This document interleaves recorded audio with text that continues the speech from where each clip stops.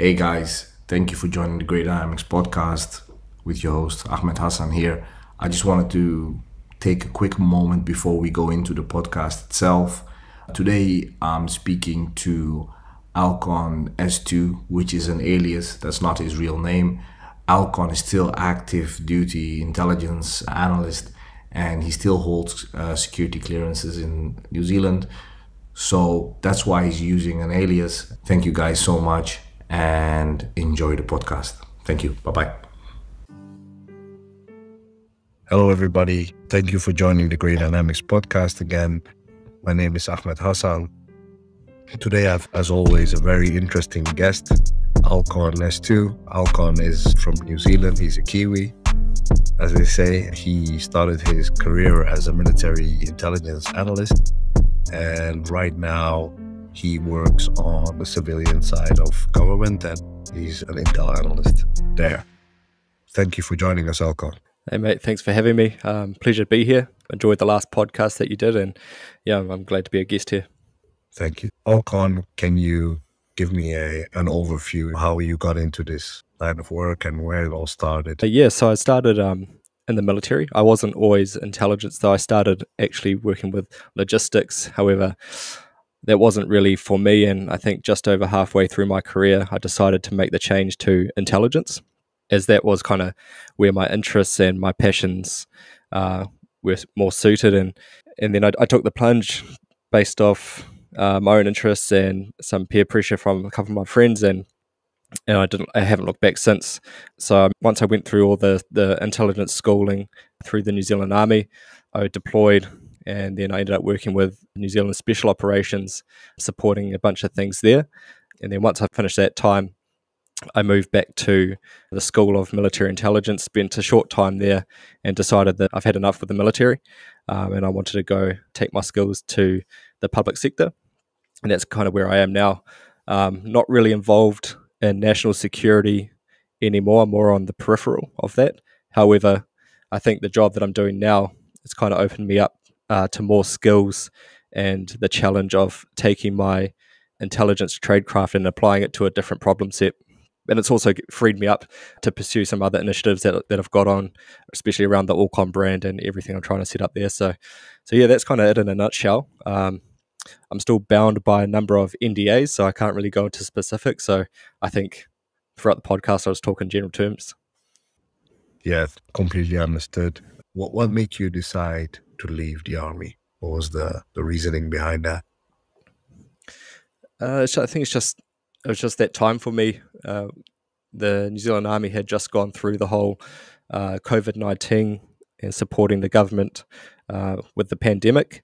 And then at the back end of that, I just kind of looked at where the army was and where the military was and where the military was going, and it kind of just didn't align with my own goals and interests anymore. But I was also taking a toll on my family life, and it was just time for me to take the foot off the gas, so to speak, and try something new. And it was just time. So that's kind of why I left. I'm still engaged through the reserves, but that's kind of just on the side. But yeah. All right, interesting. What are difficulties or focus areas for New Zealand military or military intelligence in general? The focus areas in terms of or threats. Maybe that's the better way of asking the right. question. Yeah, so just by nature of where our government has reorientated and the strategy documents and the defence strategy that's come out recently, it's all centered on the Pacific and the competition that's happening around there, especially with the likes of China in the West, climate change and the effects of that, and how it's going to impact Southwest Pacific nations. So that's kind of where the main threat is. And then looking more global, it was orientated in the Middle East. And however, we've kind of pulled back from that part of the globe, and now we've reorientated back into the Pacific. I saw the other day that the Prime Minister was scheduled to travel to China. I think that fits in within the new strategy. What is your opinion on that? So I try not to get too opinionated on New Zealand politics, and I've said this before, and I say it publicly, but the New Zealand government, we tread a fine line between supporting China or denouncing China, because they are the country's biggest trade partner, and without them, our economy would essentially go bust. So we're on a tightrope, really. We align with the West, but also we have to maintain our economic links with China. So when you listen to the Prime Minister and our politics, when they address China, it's really important to listen to the language.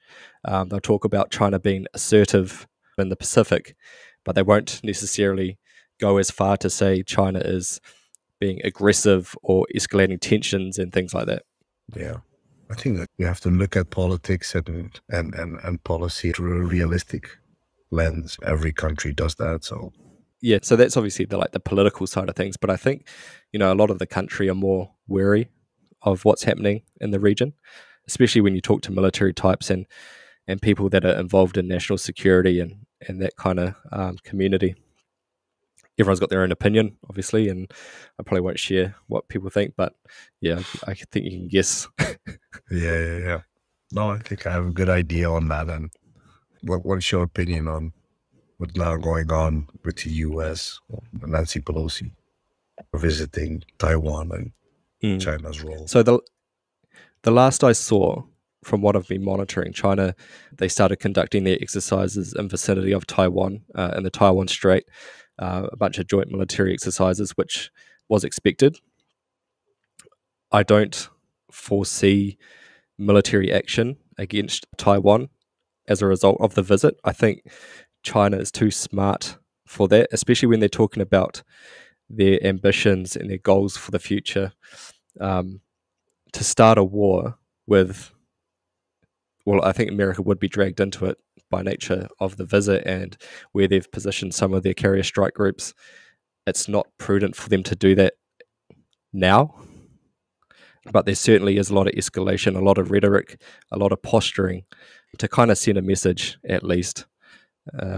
If it was to kick off, I forget the name of the islands, but Taiwan's essentially got an island quite close to the Chinese mainland. Yeah, it will make more sense and reminds me a little bit of, I mean, it's not the same, but if we're going to compare, everybody's looking at Russia and Ukraine, a Crimea type situation. Yeah. Not in a similar strategy the way they would do it, but that would be a message by taking those islands and and certainly in the social media space, everyone has kind of pivoted onto the Chinese Taiwan problem set as well. It seems to be the hot topic now, which is good. It means that I don't kind of have to cover it, because that's kind of what I did. And now I can just kind of do some other things, which is good. Yeah, I think it's interesting how people become overnight experts in different conflicts or different situations around the globe. I've seen the memes of people switching hats all of a sudden. They're a Pacific security expert. And I think both of us know a lot of them, so I won't go too deep into that. Yeah. It kind of just makes me wonder the backgrounds of some of the people. I guess a lot of people run these pages as hobbies, and they might not even have a background in that specific area or journalism or anything like that. Yeah, it's interesting, at least, I suppose. I think a lot of people start out that way, and I think it's really good that there is a very healthy and diverse ecosystem of people sharing their analysis or their views or their opinions on these things. And it's not centralized by a couple of large corporations. I think it's very difficult to do fact checking if you're just one guy with an account. It's very difficult to do that, but I think we need it. And sadly, that opinion is not shared by Meta, Instagram, in particular, by what we see in censoring. And sadly, because there needs to be a marketplace of ideas, or different ideas, and not focusing around, what works for one side or another. I don't know, we're going to make a lot of changes during a podcast, but I think it's important for people to know that even though these accounts may not have the right backgrounds that you and I have, I do think that there is their place for them, and the tradecraft side of things. Like, how do you vet your sources, and what sources do you use? And I think there is a lot of improvement that could be had. But outside of that, I think the speed, for example, where somebody shares a Twitter video or a Weibo video from China is Yeah. incredible. I mean, Yeah. the traditional legacy media is a little bit behind the curve on those topics. Yeah. What do you think? Yeah, I fully see that. And a good thing for me with a military intelligence background who's since left that small community, it's allowed me to stay engaged in that kind of on that problem set, and kind of still stay engaged with the wider military intelligence community, because it still is a passion of mine. And to let that go after leaving the military, I kind of missed it, and so that kind of also keeps that alive for me. Mm-hmm. And I do see the value in it, and just the engagement and the connection you can have with some of the people out there. It's definitely broader than what you'd experience if you're working inside the IC for, a government agency where your network can be quite limited, Mm-hmm. especially if you're working in an organization with a hierarchy, and you have to request certain authorities to go and talk to different people. Whereas here, I mean, I've got 10,000 potential people I can just go message, so to speak, as an example. Mm-hmm. So it's good in that respect, but you never know the credibility of someone though, so that's the trade-off. Yeah. I think also that OSINT is very popular today. For the people that don't know what OSINT is, open source intelligence. I have to say, my personal opinion is its majority is open source information and not intelligence. Yep. But I see a lot of experts and courses, and I would love to hear what you think of that community, and what's out there, what's good about it, what's not so good. Yeah, so with your first point, I definitely agree that a lot of it is open source information, especially when you've got people all over the internet just pumping out bits of information, but there's no analysis to back it up or to provide context or meaning to it. And I mean, there's nothing wrong with that. A lot of people, they go online just to get information. They don't necessarily care about analysis. But for someone like you and I, that's what matters. So in a lot of respects, that's what's lacking out there. And then I know with Grey Dynamics and what I do, I at least try to put some sort of analysis, even though it's quite hard and fast. And first line, it's still something. In terms of OSINT as a tradecraft and how it's taught, it's been a while since I've done a formal OSINT course. And when I was doing it, it was a few years ago. It was mostly covered off like what the internet is, managed distribution principles, how to hide in the noise, so to speak, and then talking about a few online tools you can use to do different bits and pieces. But OSINT as a tradecraft has since evolved so much in a short space of time, especially when you move into the realm of cyber and coding and using scripts pulled off GitHub. Someone coming, fresh into the intelligence community who might not have a background in that kind of thing, I think that's what needs to be taught, at least those kind of fundamentals. To be a really effective OSINT practitioner, you do need to have those kind of baseline, not just knowing what the internet is and how to stay safe on the internet. It's more than that now. Yeah, and I couldn't have said it better. We're both very active in the online space, and you're mainly active on Instagram. We are also very active on Instagram and Twitter, and LinkedIn, or whatnot. But in that space, what do you feel is lacking? This is what I'm trying to put a finger on. Yeah, it's hard to say what's lacking. For me, this is just my personal opinion, and this is the whole reason why I started Alcon S2. It was the analysis part. It was actually someone with an intelligence background providing the so what or meaning to what's happening in the world. When you've got these big social media presence, some of the accounts that we've talked about in the past, even those kind of accounts, they're just open source information. There's nothing to provide meaning to what even they're posting. So that's what was lacking, and that's still lacking. And then in terms of a problem set for me, it was my area of the world that was lacking. And that's the whole reason why I started Alcon S2, so I could keep my knowledge up in the Southwest Pacific. And yeah, for me personally, that's what was lacking. In terms of like the wider community and intelligence having a presence in the social media space, it's hard for me to say at the moment, because it's still kind of new to me. I've only been doing that for about 6 months now, so yeah, it's a hard one. What do you think? We've always used social media as an extension on reporting on our website. So pretty much the same as you. Since the last 6 months, we pivoted and started creating products and posts that are not reflected on the website and standalone. I think my personal opinion on what is missing is how we think about information and extension intelligence.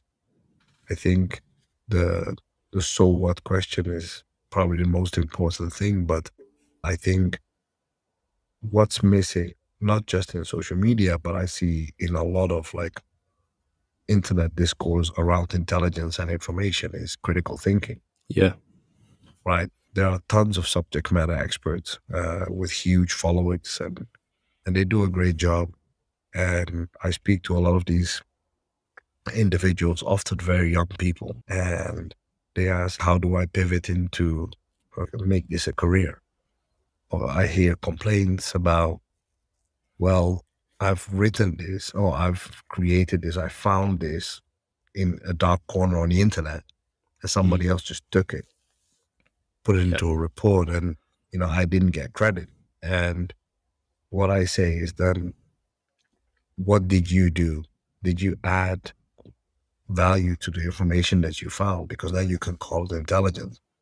But if it's just you put a label on it, and you've just basically processed this for an analyst that then can use it in their wider analysis.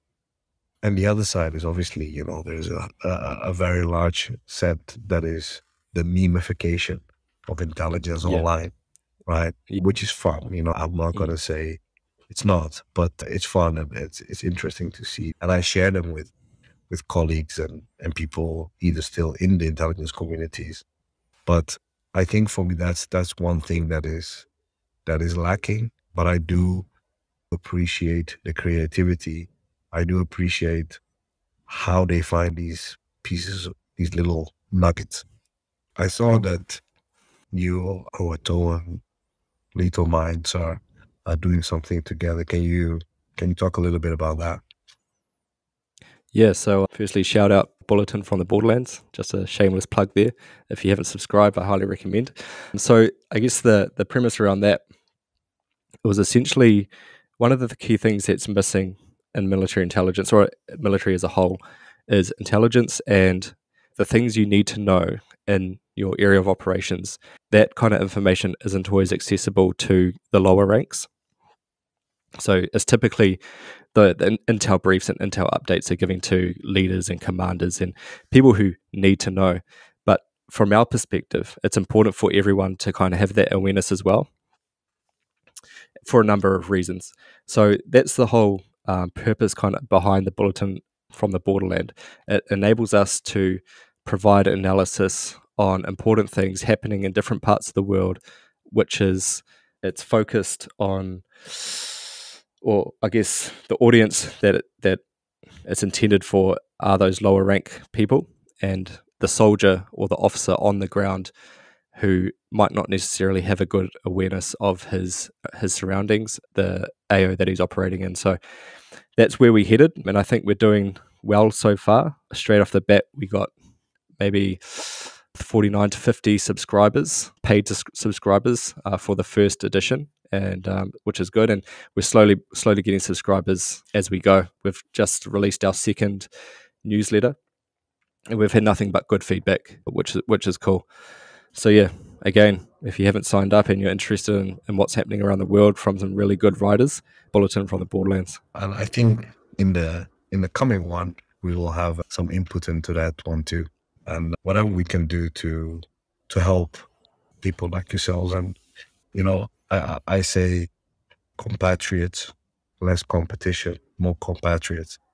Because I think also there's another thing that what you guys do really well is you identified an audience and you stick to that, and I think it's very commendable. I mean, already 50 paying subscribers, that's a really good job. So Yeah. So that's one of the things we've got going on, and then on the side, I've still got my own thing I'm trying to stand up as well, which is a newsletter, which is it's free, and people are subscribing to that, which is good.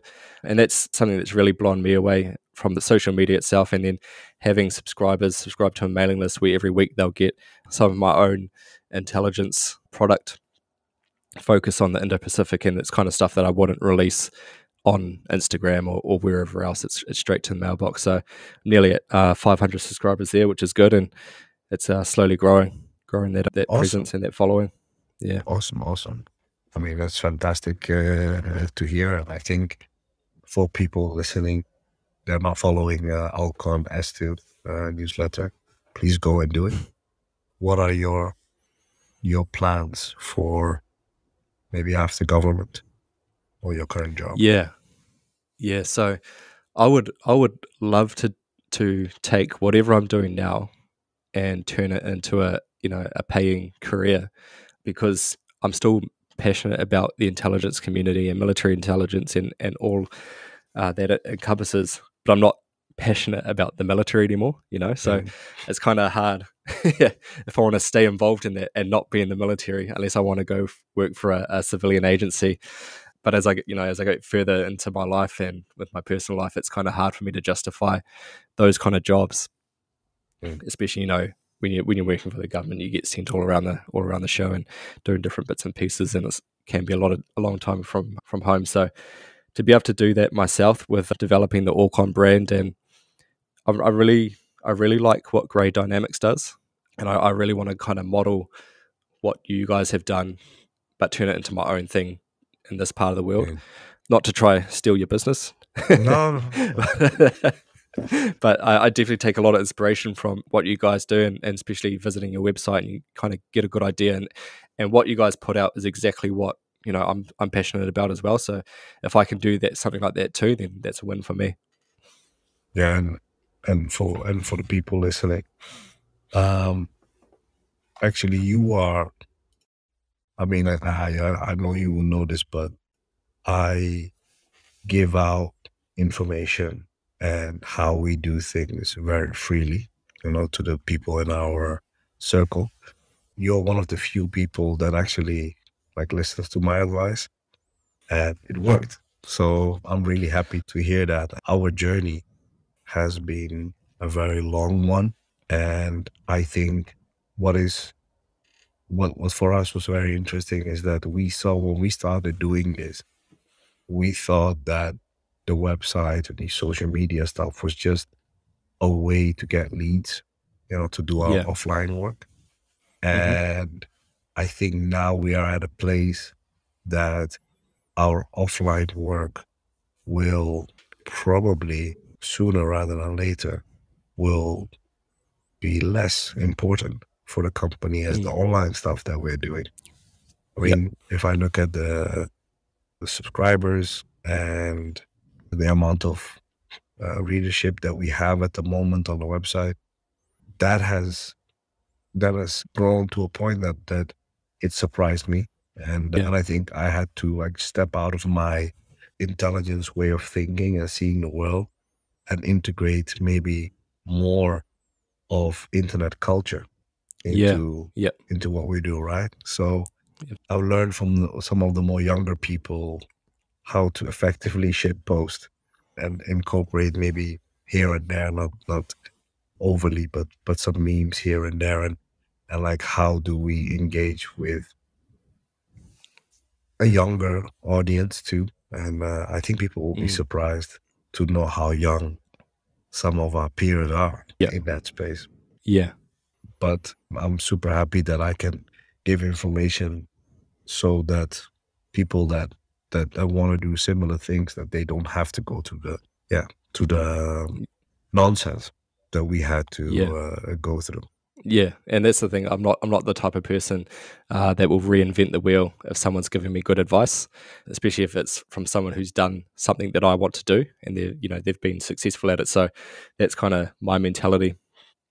And I've got other friends as well who have done similar things, and they've kind of flipped it. So they started on social media and then went into the business realm, and they built a community on social media first, and then started monetizing and doing all different bits and pieces. So it's just kind of taking the best advice I can get and try and grow what I'm doing. But in terms of intelligence, one of my key things when people sign up to my mailing list, one of the key things is what I'm trying to do is just take intelligence, bring it out of the shadows, because it's still got that mystique.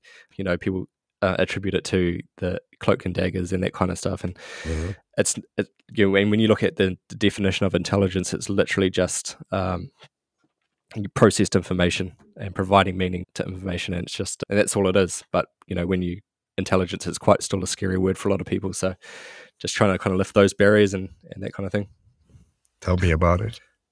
I think a lot of what you do really well, better than most, is education. How you talk about intelligence as not just as the products, but as a process, and what it's about, and why we use these terms. And I think when people understand that, they gravitate more towards, what you have to say instead of like how you say it. And I have to commend you for that. I think you are one of the more sharper people out there that's giving it out. And I think a lot of people call themselves intelligence providers wrongly, but if they tweak it a little bit, I mean, they would be on the right path.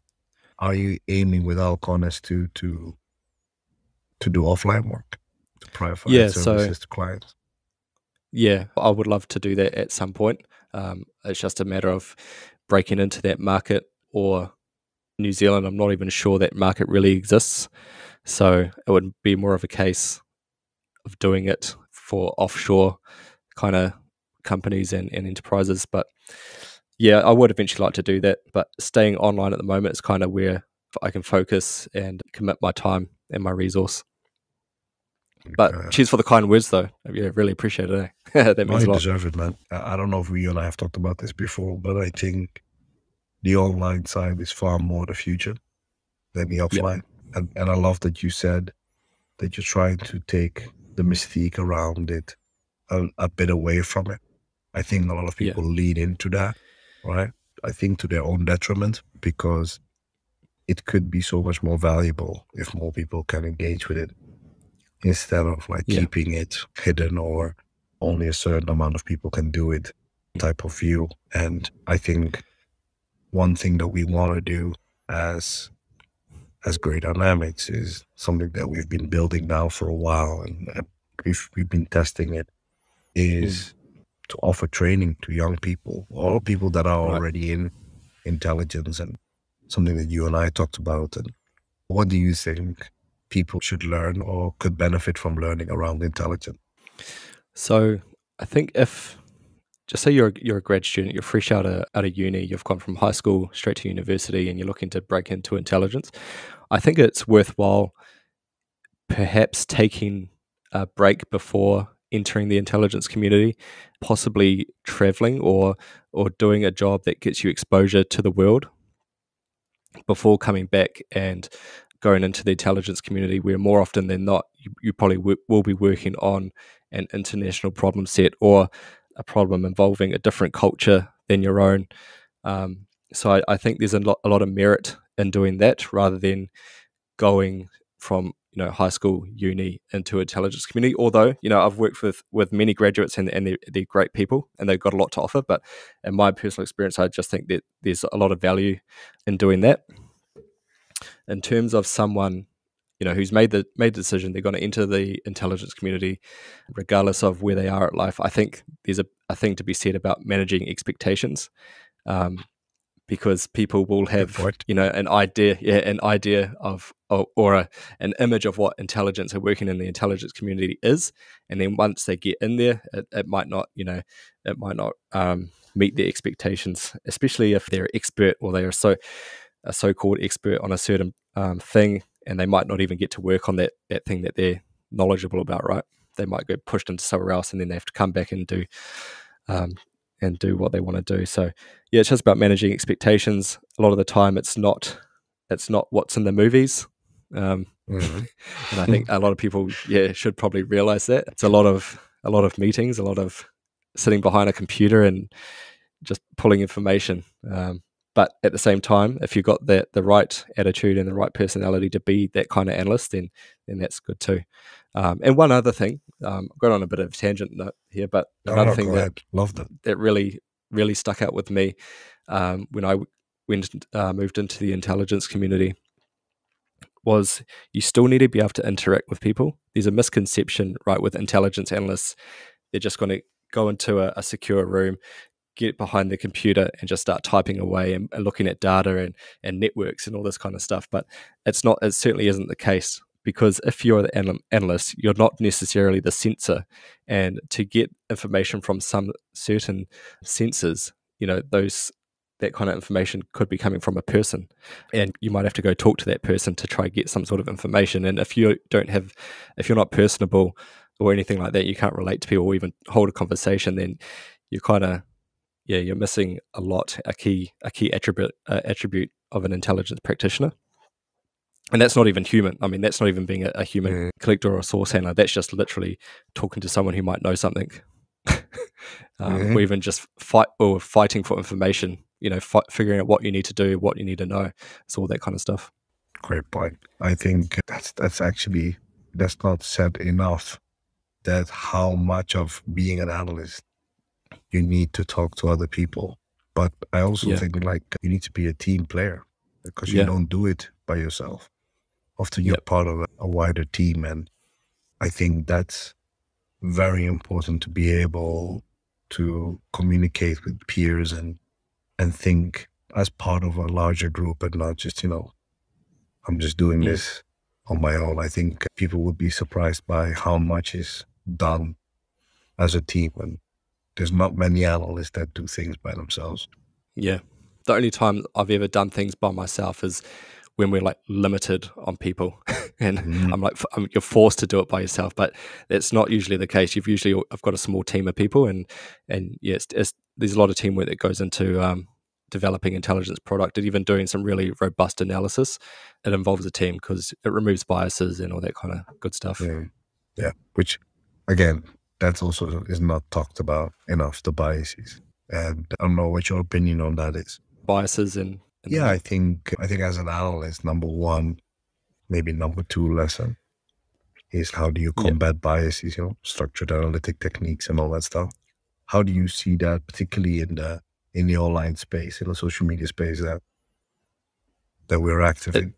I think you touched on it earlier. It just comes down to critical thinking, for starters, being able to take information and just pulling the facts out of it and keeping your biases away from it, and just looking at the facts, critically analyzing them, and coming to some sort of conclusion that doesn't lean towards one way. It's just a reflection of what you've read. But again, that's hard to do if you're by yourself and you don't necessarily come from an intelligence background, or even a research and analysis background. If you're just some guy who does it as a hobby, there's a massive risk of letting your biases influence what you're doing. And I kind of see that a lot online, especially when it comes to politics and US politics. There's always seems to be an agenda with a lot of people, and those are the accounts that I don't tend to follow that much. But yeah, you definitely see it in that respect. Sorry if we're going back and forward. That non-linear way of thinking is kind of like a little bit to a detriment to myself. In some cases, it works out for me in work. Maybe not as much in communication, but I haven't even asked you about your youth. Where did you grow up, and and how did that, if anything, affect where you are today in life, particularly in the straight? Yeah. So I mean, I just grew up middle class New Zealand, just a quite a normal upbringing, and I think the biggest thing that has shaped how I operate now was my life before coming into the intelligence community with logistics and the military and having those kind of exposures and operating with those kind of people. And just having a different view on the world, because I did a bit of travel before I came into the intelligence community, and I did a bunch of different things and worked with so many different people that I had a pretty good understanding and a different way of looking at things. And that's what it comes down to, right? Mm-hmm. It just comes down to having a different way of looking at things, having a different way of looking at a problem. And I definitely think that the job I did before coming into the intelligence community really helped with that. I don't necessarily think my upbringing and my personal life had an impact on how I go about my business, but yeah, I certainly think it's what I did before the intelligence community when I was in the military that really helped me today. What are places for you that you feel have had that impact to you where you traveled? So yeah, definitely the Middle East to Afghanistan. That was an eye-opener for me. So that was the first big deployment that I did. And to go into that environment and interact with some of those people, but also interact with our coalition partners, and having that first exposure to Five Eyes and all that kind of stuff, that was a big one for me. And then coming back and just being able to operate all around the Pacific and experience those cultures and having that understanding. And now, or when I was in military intelligence, having that appreciation for the AO that I'm focusing on and focusing my work towards, having actually been there, it really helped. Yeah, broaden my understanding and really deep dive some things. Interesting.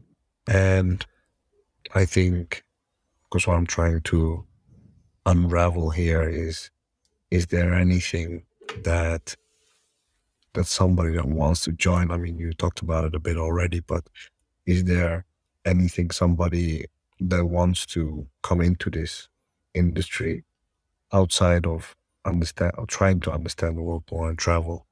Is there anything else that you say is important for them to pay attention to? So I think in terms of a skill, it's definitely writing. That's a big one, because I was guilty of it. I came into the intelligence community and, I started writing my first reports, and they were more like academic essays, which I think is a common problem for a lot of people. And I quickly got that out of me. So kind of focus on analytical report writing, stating the facts. But outside of that, it's watch the news, start getting your head around current events in the world, and not looking at what's happening, but looking at why things are happening. Start looking into the histories of cultures, of borders, geopolitics, that kind of thing. So yeah, that the real important message there is the reason why things around the world happen, not what's happening in the world. Yeah, I think we all agree on that one. So you made some good points there. And what I always try to get a feel for is, are you reading something at the moment? And if so, what are you reading? Yeah, so I'm rereading a book called Deep Work by Cal Newport. It's essentially how to maximize your time and remove distractions from when you're doing some really heavy intellectual work. And I think it's really important for people in jobs like ourselves, or people who write for a living, or code, or do anything that involves your brain, to really get your hands on a book like that. And I've always said to anyone who asks me about self-help books, it's literally the only self-help book I will ever recommend is Deep Work.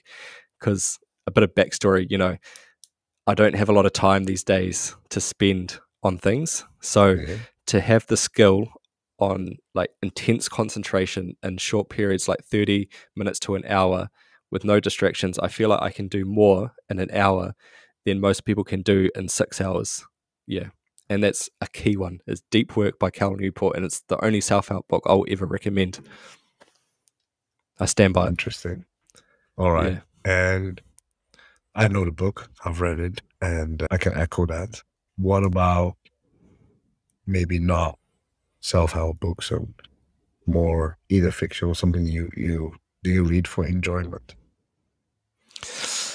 I used to, but I don't anymore. And that's purely because I read for a living. And so I need, and now that I've got this other stuff going on outside of my work life, it's just more reading. So I try to, sometimes I just need some mind numbing entertainment just to take my mind off things, or, yeah. I mean, you segued perfectly into my next question. What else, like, are you watching something interesting or podcast even that you're listening to? Yeah, so I'm really enjoying the little niche podcasts that people are plugging on social media at the moment, especially in the community that we kind of follow, Tone Report and a few others. Yeah. In terms of just mindless entertainment, I really enjoy Black Mirror, that the whole dystopian kind of vibe. Yeah, that's really interesting, and I think it's a good glimpse into the future as well, or into the not so distant future. So yeah, I really enjoy that series. You would think that the writers of Black Mirror were strategic intelligence analysts on how often they get things right. Yeah, totally. It's pretty scary sometimes. I really enjoy it, and I think we went. I didn't even know we went already so far in time. But any final thoughts? Anything that you would like to close off on, or anything you would recommend, or even ask me? I don't know.